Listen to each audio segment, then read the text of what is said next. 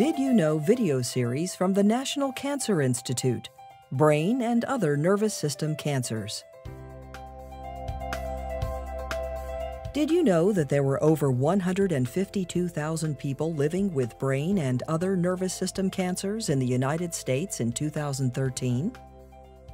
The nervous system includes the brain, spinal cord, and nerves in the rest of the body. The brain controls many important body functions, and the spinal cord connects the brain to the nerves. These cancers occur in the brain, the cranial nerves, the spinal cord, and other nerve tissue. Tumors that start in the brain or nervous system are called primary tumors.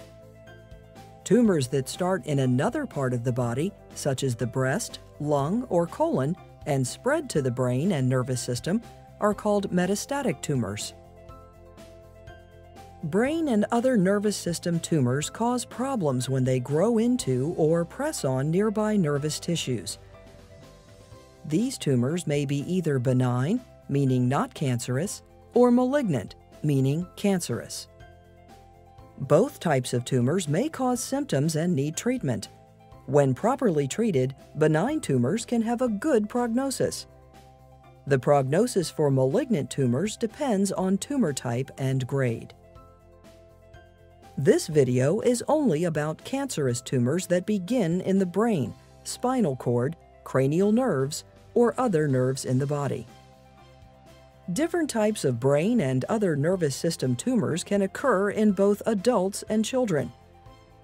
The three most common types of brain and other nervous system cancers in children are malignant pilocytic astrocytoma, medulloblastoma, and malignant glioma, and they make up 56% of all childhood brain cancer cases. In adults, these three types make up only 8% of cases.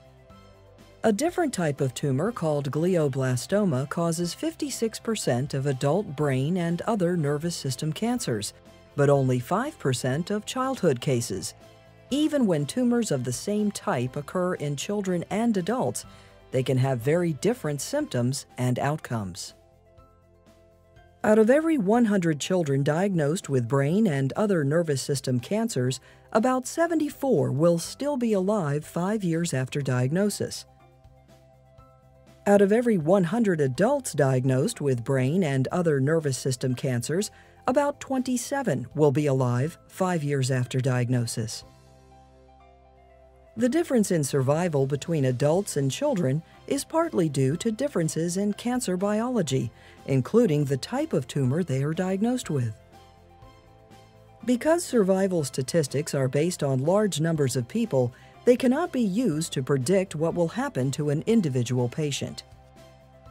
Brain and other nervous system cancers are slightly more common in men than in women.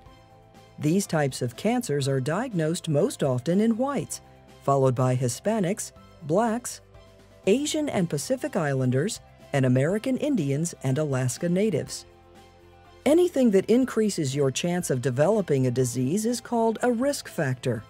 Risk factors for brain and other nervous system cancers include exposure to radiation from high-dose X-rays and from other sources, and having certain genetic syndromes such as von Hippel-Lindau disease or tuberous sclerosis.